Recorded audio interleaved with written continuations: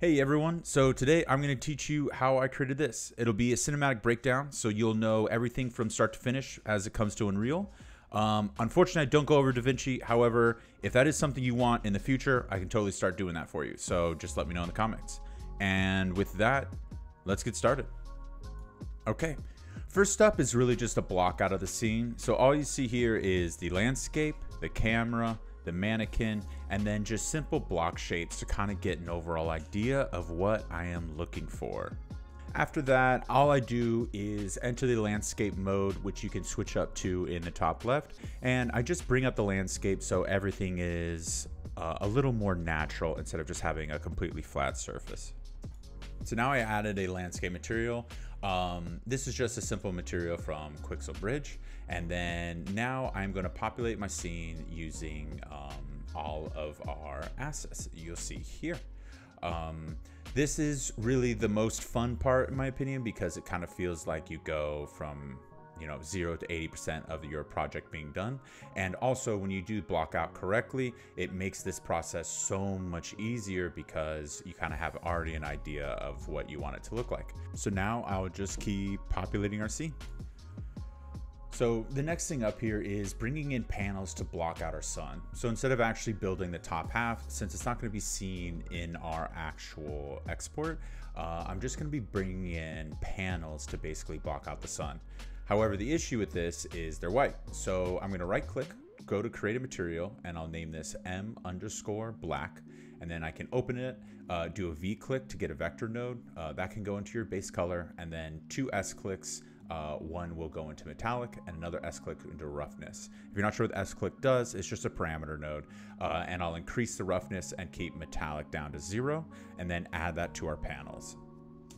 This way they block out the sunlight and don't bounce the way white panels would. So I'll use these throughout the top of our scene to kind of help block out some light.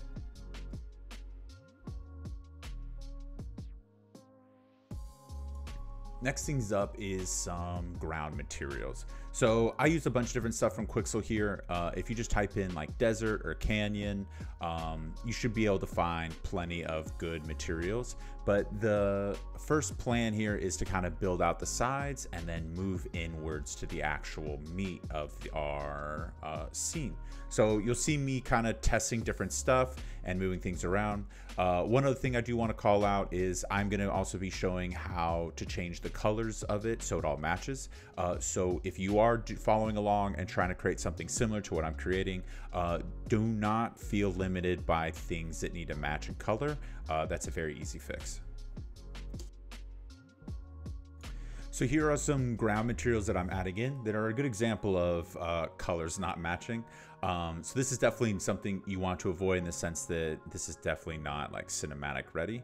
But an easy way to actually fix this is to switch to unlit mode. So you can go up here to the top left hand corner where it says lit. If you click on it, bring it down to unlit, and then basically if it matches in unlit mode, it'll match in lit mode. So what you want to do is click on the material you want to change, go over to the material in the details panel, which will be on the bottom right, double click that, and then there should be something saying tint or albedo tint. You want to adjust those categories. One good thing to do is also to look up like what colors lead to what. So in my case, I'm trying things to be a little more yellow, which means I need to adjust a lot of the red and green and kind of bring down blue. So it's about finding a mixture of red and green. Those numbers are usually going to be higher for my materials, and then blue should be lower. I also did have to do a little more specific editing for this. For example, the actual ground material didn't have a tint to kind of adjust it. So what I did was I actually went into a material that did have the tint, copied that, and then pasted it into my landscape material and kind of added everything together. So don't be afraid to kind of mix and match things from different materials. It helps a lot to inspect the materials that are working the way you want them to work, and then kind of take those pieces over to other materials so they work the way you want to work. So now my landscape material, I can adjust the actual tint as well as everything else. So speeding through this as I switch all the materials, this is the end result. So here we are with all of our materials blended via the albedo tint. So it looks really nice once you put some time into it. But again, working unlit, it's wildly more helpful than trying to get everything to match while in lit mode. Okay, next up is going to be adding a post-process volume. So you can go up to the top left, click on the little box with the plus sign, go down to volumes, and then go to post-process volume. First thing you're going to do is type in bound and do check infinite extent bound. And then we can type in EX for exposure and make sure the min EV100 and max EV100 is the same number. That way you're not getting any exposure changes and it'll lock in your scene to a certain exposure range. For me, I use -0.1. This wildly helps the overall look of our scene, so definitely take advantage of that.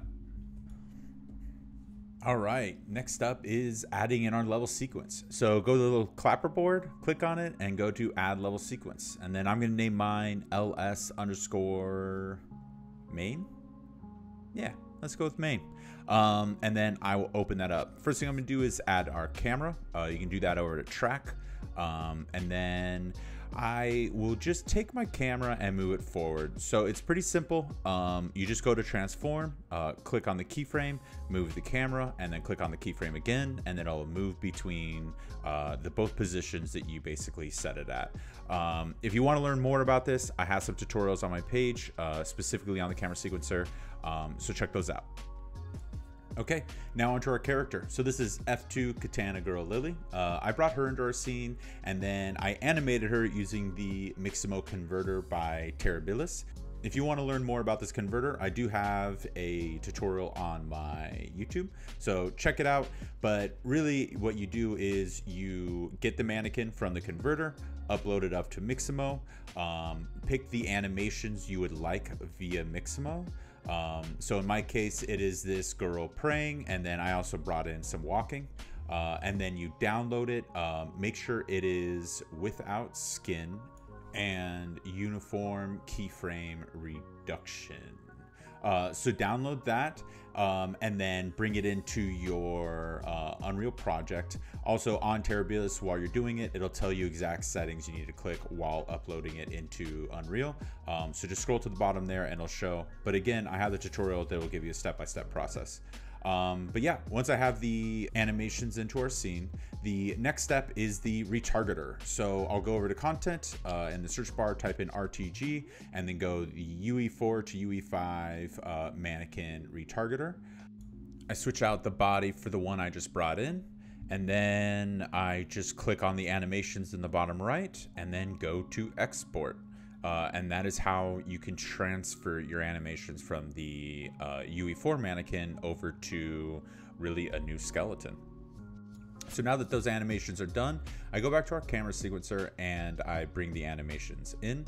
And then I kind of layer them together, and you can do match this clip to the previous bone or the next bone. This really helps you kind of morph or blend animations together. With this specific one, it was a little finicky and it took a lot of time to get it right. In fact, if you see it, you'll see her jump a little in the animation, which bothers me, but it is the way it is. The other thing I also did is it activated physics on the actual character. That way her clothing kind of move with the motion. And then the last one is adding in the camera shake. So with animation in, I'm now going to add camera shake. So you can right click, blueprint, and then go to all classes and add in camera shake base.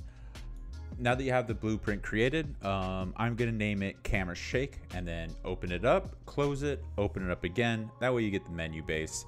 If you bring down all the tabs, it'll show you everything. It's pretty intuitive, but the shake will change location and rotation, and it'll have amplitude and frequency multipliers. So play with those numbers, but one thing you definitely want to do is if you look here at tiling under duration, make sure it's 0. That way you can elongate it or shorten it based on however long you want your click or shake to last.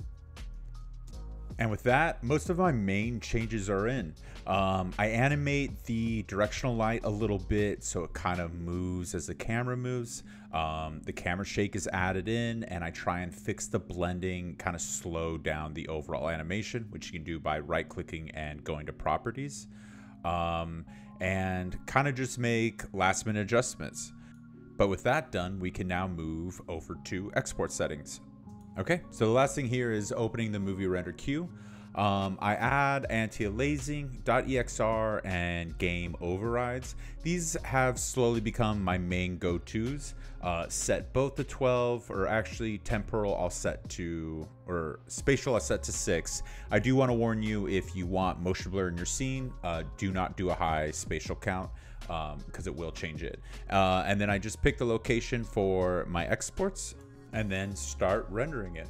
All right, I hope this helped you guys out. I really wanted to create something that was quick and concise that still helped explain how I make my cinematics. So if you want something more in depth, please let me know. If you also want DaVinci, please let me know. But in general, please like, subscribe, comment.